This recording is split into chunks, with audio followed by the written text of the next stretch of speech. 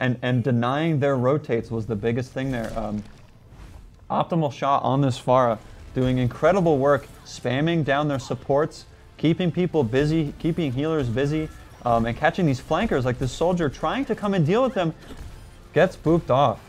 Second map here, but it just was not enough against this damage from Drexel.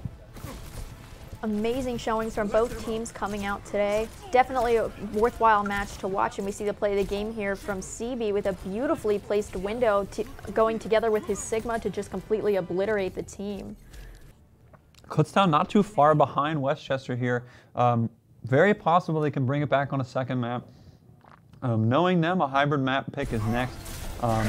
Here is the play of the game. Craft Punk with a ton of damage with that fire strike into that grab, and just swinging through it. So great grab there by Fatal Shards. Craft Punk with the cleanup. Congrats to Westchester. They will be moving on in the bracket. And Zodi HD with a couple excellent McCree plays here. Great job by them. Excuse me, Cassidy plays.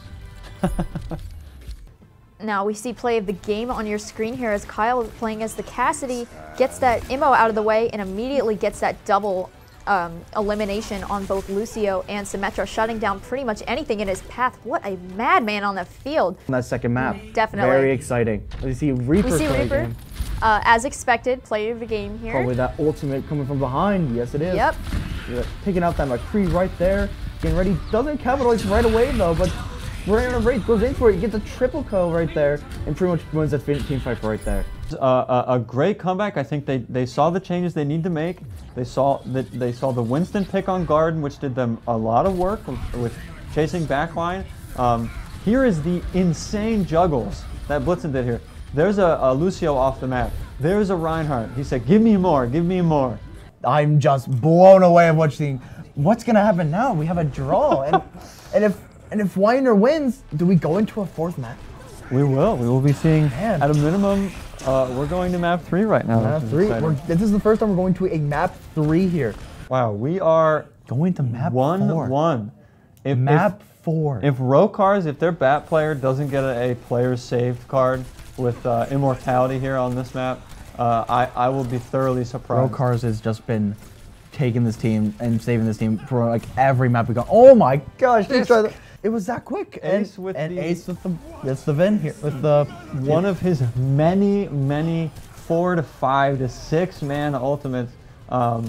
Honestly, that last Gravitic Flux he pulled off there might have been his best. Of the map. They didn't just simply fall back because they left their ultimates out. We're gonna see Sean here as the Reaper for the win. I think this was the no, it's on first point. Yeah. Okay, let's see what's going on here. We get nice doing on the back, very low there. It gets the cast as well. And Kyle, man, it gets Lucio, I think.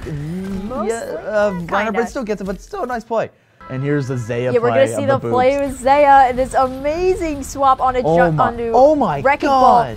Just before he even hooks onto the payload, getting 2 and then getting a 3rd. It's just insane the amount of ability that he has on that Wrecking Ball. We're gonna see a play of the game here from the Sigma, and it's just very much using lift and capitalizing on it with that window. Amazing amounts of damage and a double kill coming right out as well. It was just integral in them getting as far as they did.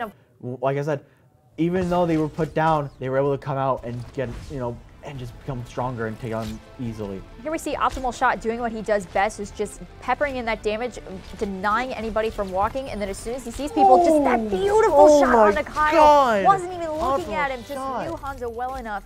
We also have Wolgar here as Wrecking Ball, getting some things done. We're gonna watch play here. He gets a bunch of damage onto the Winston, and this is pretty much right at the end of the game. Also a very good knockdown on everybody, just cleans up exactly where he needs to be, and that is what gets his team the win.